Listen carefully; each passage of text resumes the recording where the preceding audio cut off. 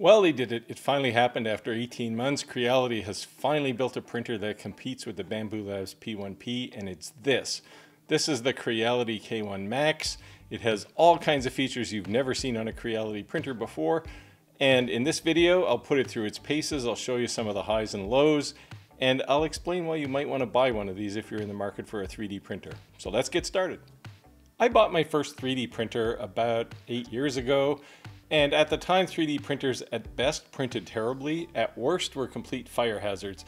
And I didn't really want something that would burn my house down, or I just wouldn't be happy with the output. So I spent the extra money and I bought a Creality CR-10. And I loved it. I still love it, I still own it, and guess what? It still runs. Now, over the years, I've had many other 3D printers that I thought were okay, but never once have I, since I owned the CR-10, said, I really love this printer, until now. And that's because Creality sent me this K1 Max printer. It's a big 3D printer, 300 by 300 by 300 millimeters. On the front panel, there's the nicest display I've ever seen, and it's touch sensitive, so all the control is done there.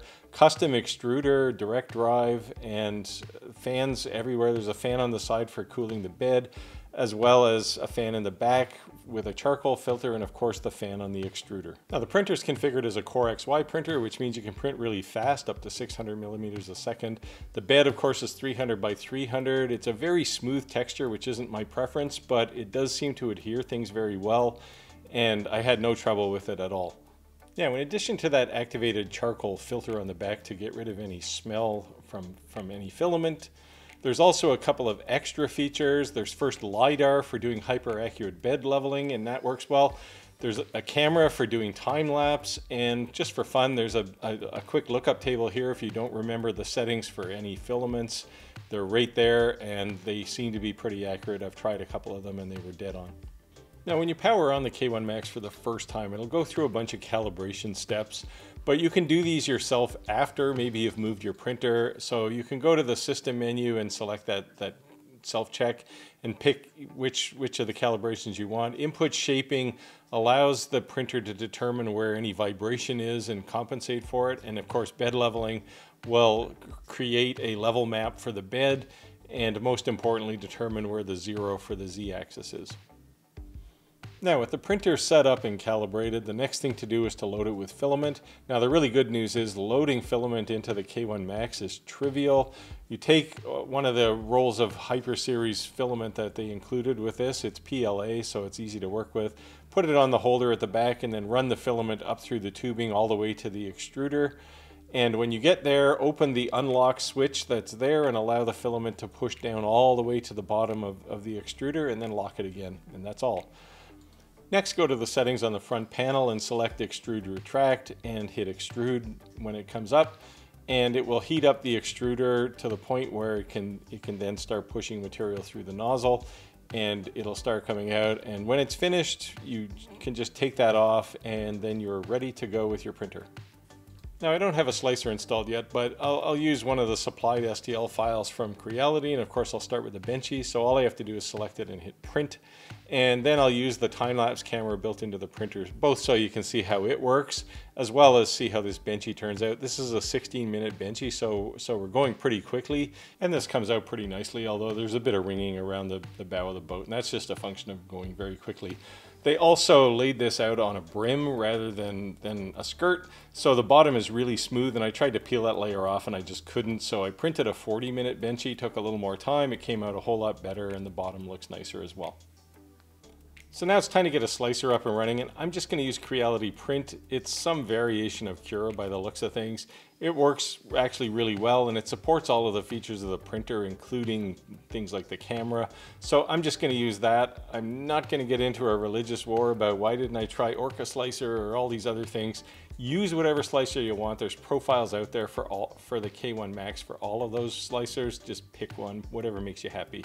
I'm just going to use this one. And again, you have all of the options here for printing, selecting infills, temperature, speeds, all those sorts of things. And when you're happy, you can hit the slice, and it's giving me a warning here that these things that stick out could have supports. I could put them in there automatically, but I won't. And when I'm happy, I can say go to the land print, and you can see it shows the printer that I have here.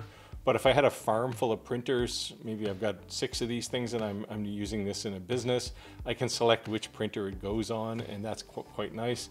The other thing I can also do here is I can look at the details, and I can see certainly all of the details of the job as well as some history. And I can see the live camera, as I mentioned. And if I stick my hand in there, you'll see that it's actually live. So you can watch this. You can then use your phone to connect to the printer and see this job printing live. So you don't have to sit there and watch to make sure that there isn't a ball of string forming in the printer because the bed let go or something. So all in all, it's pretty nice, and this is what I'm going to use. So I'll print those legs off my CNC dust boot, and I'll show you what they look like, and then I'll show you a couple of other jobs I did. Now I'll show you the time lapse off the printer because I can. I'm only doing one bracket at a time though. But when I'm finished, they come out great, and I couldn't imagine them being even better, so I'll put them over on my CNC here, screw them on, and you'll see what they look like, and then I'll mount the actual dust boot in there, and that's the job, and it came out fantastic. Now, I've been putting together a 19-inch rack to hold all of my YouTube equipment. And you can see it here. There's a Blackmagic Hyperdeck there. I actually have another one that's going to go in the hole beside it. It's just not in there yet. But above that, there's a 1U mount of 4 removable SSDs. And all of this was printed on the K1 Max, including those orange handles, which are the handles for the removable SSDs themselves. And the K1 Max did a fantastic job here, and I can't say enough good things about it. This is about 13, 14 hours of printing, just so you know, so it sustained this really well. Now, I didn't design this, just as a full disclosure. This design came from Caleb Pike over at DSLR Video Shooter. It's a great YouTube channel if you want to find out anything related to video, especially video equipment related to YouTube. So Caleb, if you're watching, thanks for this design. It was fantastic, and it was just easier to buy this than try and design my own. All right, I want to try some different materials and test here. So I printed a calibration cube, 20 by 20 millimeter calibration cube. You can see on the x-axis there, it's within 0.04 millimeters. On the y-axis, it's actually a little over 20, but 0.03, 0.02 millimeters over. So very close. Now the black clip, the bag clip here is ABS. I wanted to try the worst material I have, which is ABS. And then the red golf tee is TPU. It's flexible. And again, the K1 Max did a fantastic job on all of these strange materials. And I look forward to trying more. So where do I land on the Creality K1 Max? Well, I think this is an amazing printer, and I think Creality has built a great competitor to the Bambu Labs P1P. It would be a very tough choice right now to say one of these printers is better than the other. In fact, I'm going to retire my self-designed 300mm cube printer, and I'm going to replace it with this K1 Max for a longer term test. And I'll post any updates to my community tab, so if you haven't already clicked the bell down there, click the bell and you'll get notified when something happens. Now, I'll also put a link, an affiliate link down below. If you want to pick one of these printers up and you use that link, you're going to help out the channel, and that will certainly make me grateful and happy. I'll also put a link to Caleb Pike's channel down there, the DSLR Video Shooter channel, if you're interested in what's going on as far as video recording for YouTube or video equipment. He's the guy to watch. Now, before I go, I want to quickly remind you that I do a live stream on Friday evenings with 3 other YouTubers. And it's a great time to come and hang out and ask questions and get not just one, but 4 different opinions on things. We usually agree on a lot of things, but every once in a while someone will say, wait a minute, you haven't thought about this. Anyway, it's a fun time, and we're just getting it started, but you're welcome to join, and feel free to come with an armful of questions, and we'll do our best to answer them. Now, with that, I'll wind down, so get out there, make your world, and I'll see you next time.